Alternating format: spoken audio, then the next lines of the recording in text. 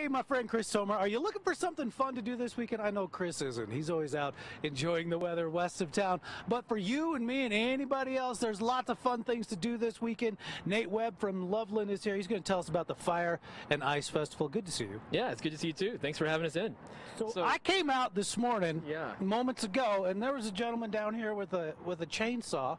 A very quiet chainsaw. It was like a city chainsaw, and he's just grinding away. That's right. So this is Jade Wendell. He's one of our ice carvers at the Loveland Fire and Ice Festival.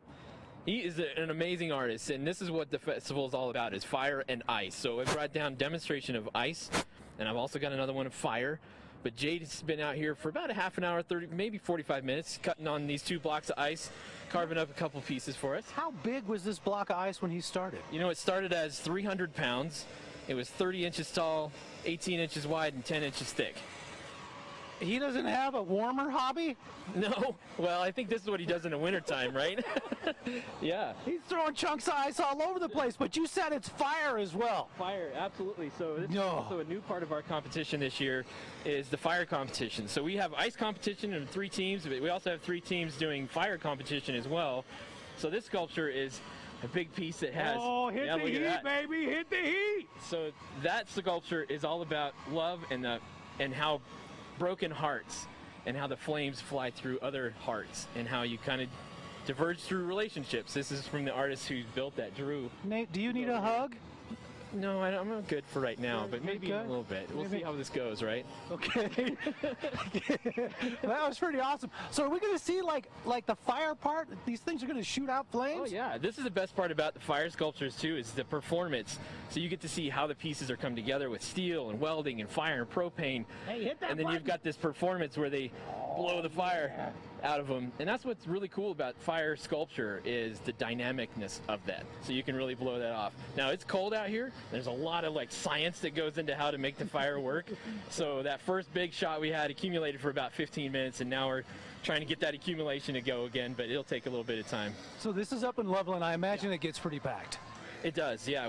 Last year we think we had about 45,000 people over the 3 days. Oh my gosh, and there's like 18 parking spots up there. Yeah. So give people at home like an idea of where we can see this and how we can park without all the hassle. Yeah, so actually there is what we've counted as almost 5,000 parking spaces within about a 10-block. Oh, you used your toes too, didn't you? Yeah, well maybe, but yeah, it's a great festival, and really parking is the irrelevant part. So come down, spend time with us. It's all Friday, Saturday, and Sunday.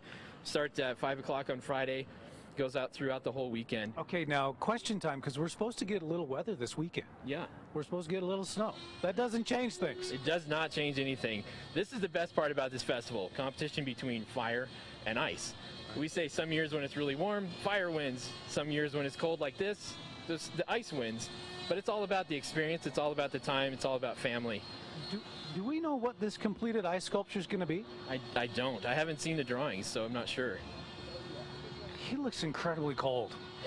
That's the best part about this, is the show of that. Getting the ice thrown all over you in your face, you're covered in it by the time you're done. Yeah, we love it. It just keeps going and going and going. How many sculptures altogether are you going to have? So we'll have nearly a dozen, actually I think a dozen at least, and maybe a little bit more. And then we'll have 4 of these big fire sculptures. This is one of them. That's not even completed yet. There's lots of surprises even with this one. I'll tell you what, that thing kicked out the heat. So again, the event is this weekend. You can find more on the on-air section of our website at kwgn.com. But guys, I got to tell you, this is pretty awesome. They did say I can hit the button. Do I get to hit the button? Heck yeah! Woohoo! Sorry, Nate.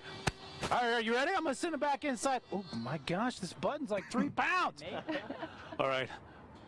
All right. Oh, yeah. Feel Looks the like heat. the Olympic torch. That's cool. All right, guys, thanks, man. His backyard grill. All right, listen, I am super pumped for this next interview because